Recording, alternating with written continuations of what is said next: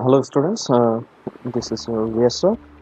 Today we'll discuss about digestive system. This is the second class, so please give attention and put your roll number in the comment section of every pages so that I can collect your roll numbers for assignments. So we'll start from stomach today. The stomach acts as a storage place for food as well as a place of digestion. This is the main part uh, where the main digestion starts. It is also described as an elastic bag made of muscle which expands. It whenever we eat something, it expands automatically. It can hold up 4 liters of food. Okay, but you shouldn't consume that much of food. This is quite harmful for your health. Stomach, chemical digestion. Stomach cells produce acid which helps break down proteins. I'll give you a short video in which you will see the effect of a cell. Okay. The stomach cells also secrete mucus to protect its lining from the. Sometimes you may think, oh, how does the if the acid is so active, how does it protect our stomach? Because of this mucus lining. Okay. Sometimes this acid exits the stomach and enter the esophagus. Then we feel bad. That is called acidity. Stomach, mechanical digestion. The muscles of the stomach valve contract and expand to churn food and move it towards the small intestine. Though this is the line where the food comes from here, and this is the part where the food goes to the small intestine. Okay.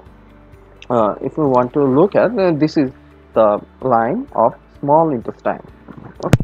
Rolling sound you sometimes hear is your stomach moving. This is smooth. What type of muscle here? This is kind of smooth muscle. Okay. Now comes to the point of small intestine. The small intestine further splits the food into smaller pieces. Most of the nutrients we take in are absorbed in the small intestine. Okay, so here is a picture so that you can see that the foods are demonstrated like this, the bigger particles, and in order to dissolve in the blood, and the food which is uh, important for our body is uh, splitted into smaller parts. Okay, smaller pieces.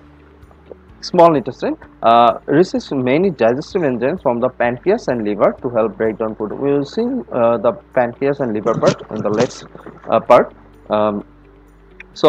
Moves food using smooth muscle cell contraction. What is cell contraction? The way our cells are moving continuously expand and contract. Okay, the lining of the intestine secretes protective mucus to protect it from the intestine. I have discussed about it. So there is something coming into your mind that what is the size of that small intestine? It is about 7 meters, 22 feet 6 inches long, 2.5 centimeter, which is quite 1 inch in diameter, and has a surface area of 250 square meters. Or 2700 square feet. I've given a picture here of tennis court.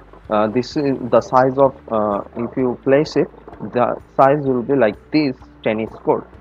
Okay, so in the next class we will talk about large intestine.